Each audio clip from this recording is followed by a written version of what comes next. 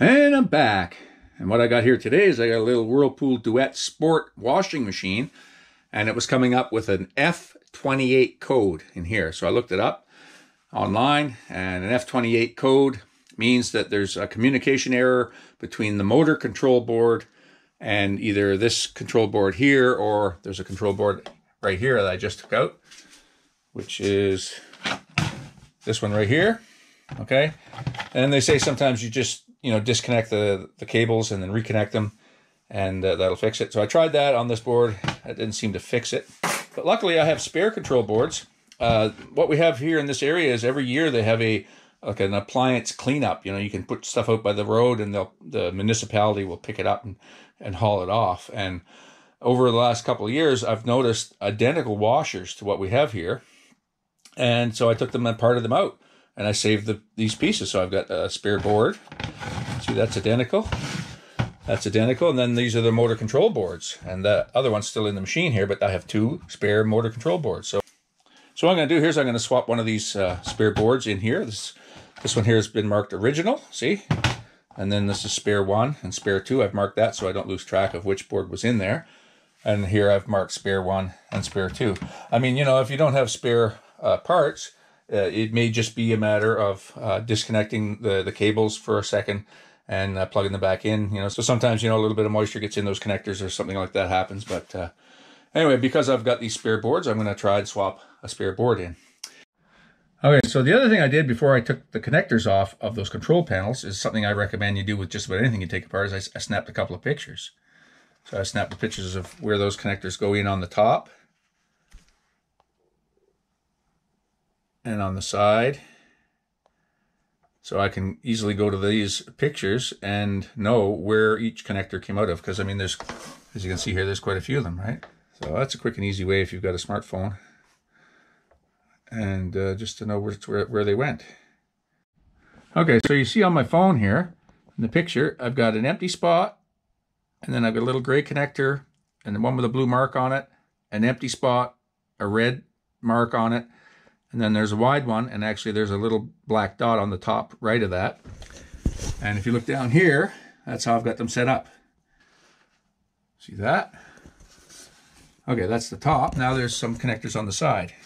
Okay, now down on the side, we can see we have, it looks like a gray one with a bit of a green stripe, and a gray with black, and then one with red, and then a blue. See, these are all marked. Okay, so I got this little control board back in here, and I've got all the connections in the appropriate holes, and it's all hooked up, and I've got all the leads secured in these little holders here so they don't get in contact with the rotating drum. See that? And it just clips back into the frame here like this. There's a little pin over here. You push it in and it clicks down. Okay, that's that one. Now, we're going to stand clear, keep our fingers out of there. I'm going to put the power back on this and see if that fixed it. If not, we're going to go down below and get at the other control board, the one for the motor, and see if we can disconnect that one, hook it back up first and see if it fixes it. And if not, we'll change out that board. Okay, here goes power. All right. Okay. Power on. All right, let's just try a quick wash.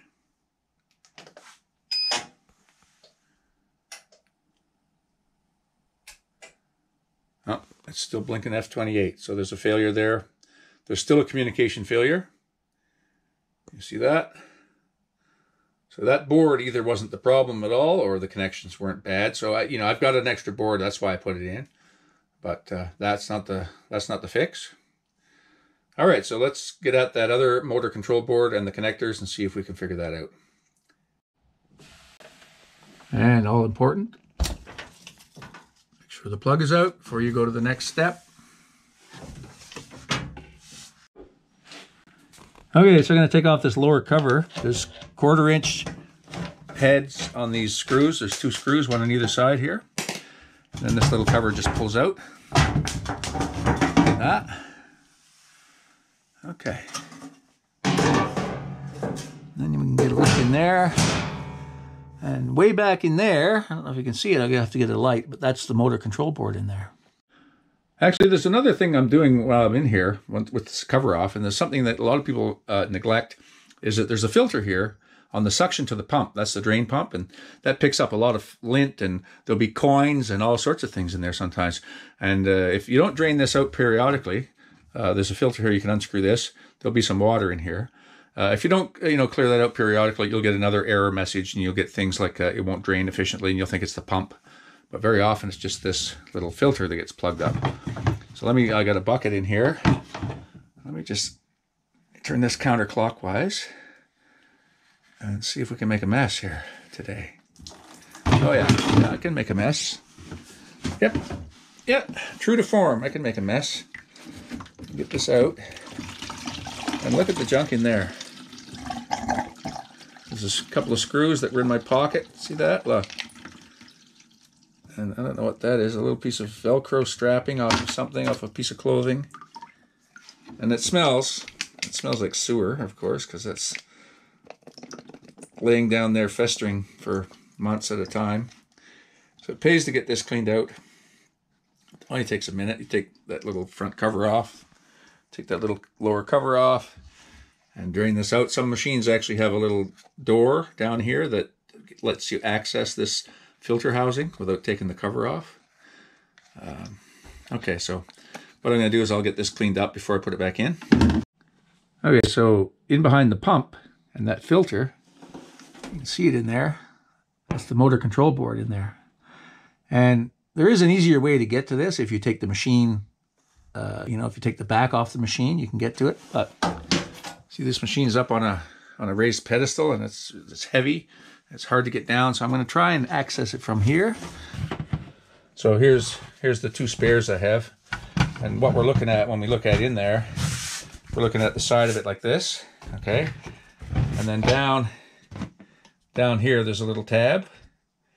Lift that little tab up, that lets this lock go, and then I can just slide these feet out. And then we'll lift the whole thing out. And then where the cable is going into it, on the side, the cable comes in here from the top and plugs into these terminals on the side. Okay, so I got a screwdriver, I'm put it under this little tab here. And then I'm going to pull the whole board this way. Can't. Oh. There it is. None the worse for wear. That's how it disconnects. Now,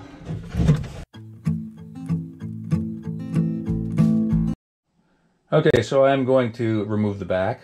So what I've done is I've tipped this front-loading washing machine out onto a box here. I got a wooden box with a towel on it to protect the front.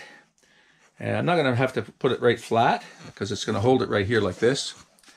And I got lots of water hose. So anyway, there's about 10 little screws here that'll take the back off, and I'll be able to access that motor control panel right about here.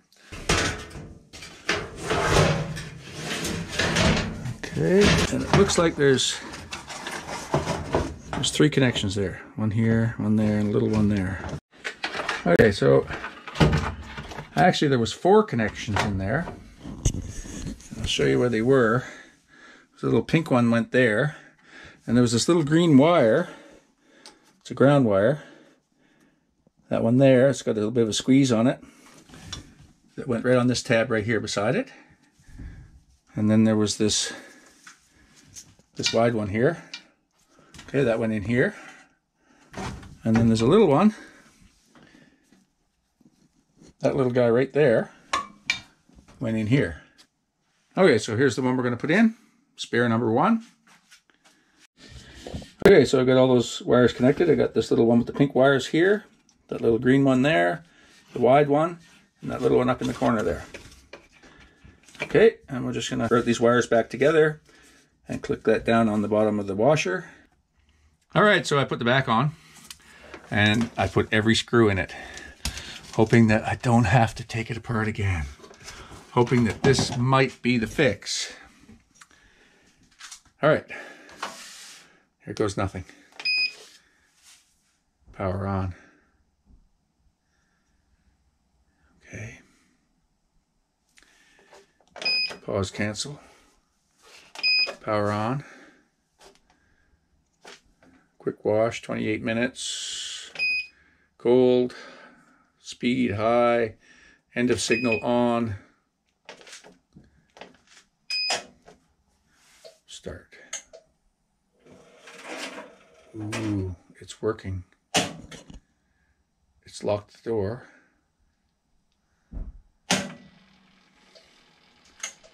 It's filling. You can hear the water going through.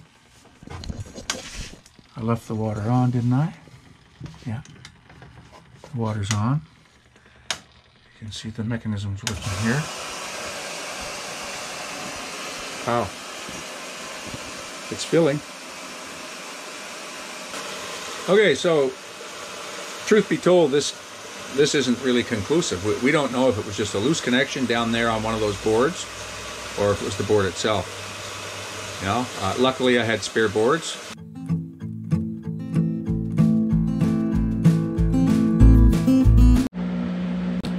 Okay, so there you have it. It's run through a whole cycle. It's just counting down now. And that seemed to have fixed it. So if you end up with an F-28 code on a Whirlpool washing machine, unplug it and then wiggle all the connectors on the different boards. There's one up here, there's a motor control board down below, and there's one under this panel right here. And if that doesn't fix it, you may need to change a board. Luckily, in this case, I had some spare parts. And that's actually another good idea.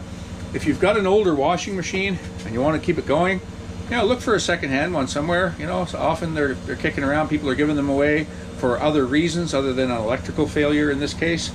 And you can pick it up, strip out those little parts you need.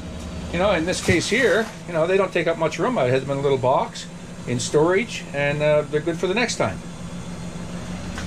Anyway, thanks for watching.